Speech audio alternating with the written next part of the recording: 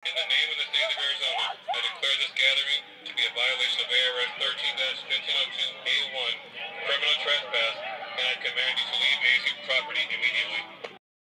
A night of unrest at Arizona State University after pro-Palestinian protesters refused to leave campus. 12 News cameras were on the ground rolling as DPS troopers and ASU police, Tempe police, all in an effort tearing down an encampment here, taking protesters into custody. This morning, just hours later, a much different scene at Old Main. The field completely clear. This is a live look right now from an ASU web camera where you can see, again, there is nothing there, no protesters there, no demonstrators there. We saw barricades being put up last night in that area. Good morning. Thank you for waking up with us right here on 12 News Today in AZ. I'm Trisha Hendricks. I'm Jonathan McCall. 12 News, the only station bringing you live, complete coverage as that scene unfolded on the campus of ASU in Tempe overnight. We were on air for nearly 3 hours up until 2 o'clock in the morning, bringing you that coverage. Our live coverage continues this morning right now. 12 News journalist Justin Pizarro is joining us live from a much quieter Tempe campus. And Justin, what have we learned overnight?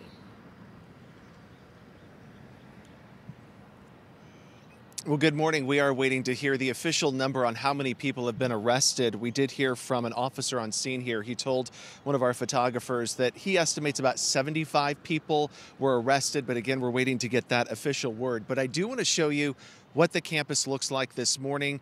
This whole lawn is surrounded by the barricade, but man, what a difference just a few hours make. There's actually seniors on the lawn this morning, several of them taking their senior photos. So just to kind of give you just a different reference on how drastically things have changed. This all started yesterday morning, though, around 8 o'clock when this group started forming on Alumni Lawn. This is one of the main focal points of the university. The group came in with Palestinian flags and signs, food, plenty of water and tents. They were here for the long haul. They're demanding ASU publicly condemn the violence in the Gaza Strip. That's one of the main points. But they also want the university to disclose and stop any investments it has with Israeli companies. They're also calling for the school's president, Michael Crow, to resign. At this point, ASU has not released any statements regarding the protest or the university's president stepping down.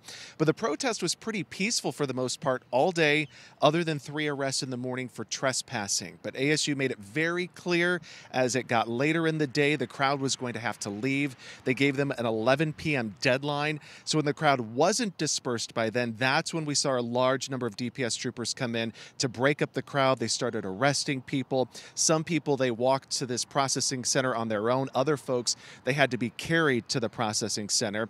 That was set up about a block away. The Maricopa County Sheriff's Office had 2 buses parked to transport all of those folks who were arrested. From my vantage point there, I could see law enforcement processing the person's belongings. They're putting them in clear plastic bags. They were searched. Their hands were restrained with zip ties, and then they were loaded onto that bus.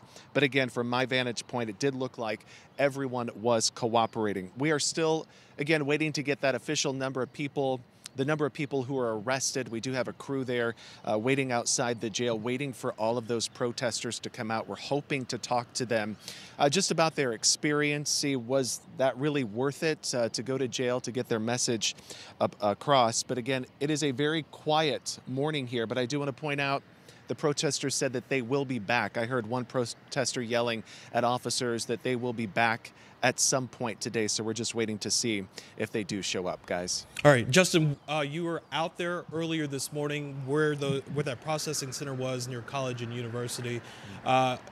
Just from your vantage point, you talked a little bit about it. Can you just describe what the kind of that feeling was when people were being brought to that area to be processed, when they were booked, they were zip tied, taken away from that scene and then brought to that area? It was very organized as far as a law enforcement standpoint goes. It just seemed like they had this down. This is what's going to happen, and they just had them. An officer would just have each protester just one-on-one processing their stuff, putting them in those clear plastic bags, and then they would escort them on the bus. So it was very organized.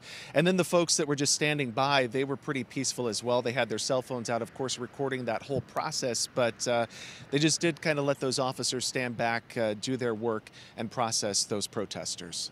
All Right, it will be interesting to see what happens throughout the day. Of course, we'll continue to follow this, similar to protests happening in New York City, universities in New York City, Austin, Texas as well. So definitely something we will be mindful of as the day continues.